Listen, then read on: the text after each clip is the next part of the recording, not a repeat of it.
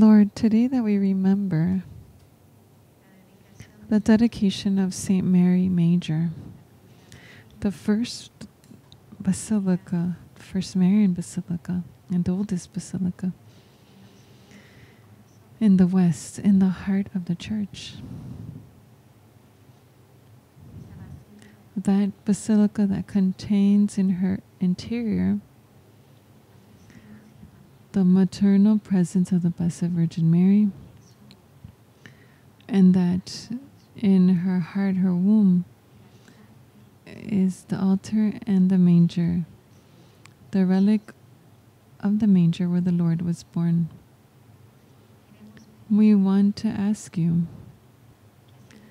that as you asked for a miracle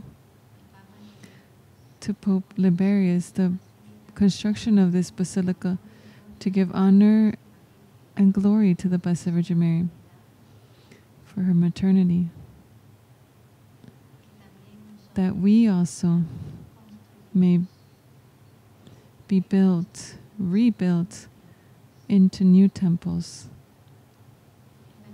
that our hearts may be Marian temples, Marian shrines, where our Mother can be loved, listened to, obeyed, and where she can reign with full freedom and obtain for us and through us many victories of God. That our Blessed Mother may be more loved, more known, more listened to, so that she can obtain the great triumphs of grace and conversion that humanity needs. Today we want to offer our hearts to the Mother of our Lord,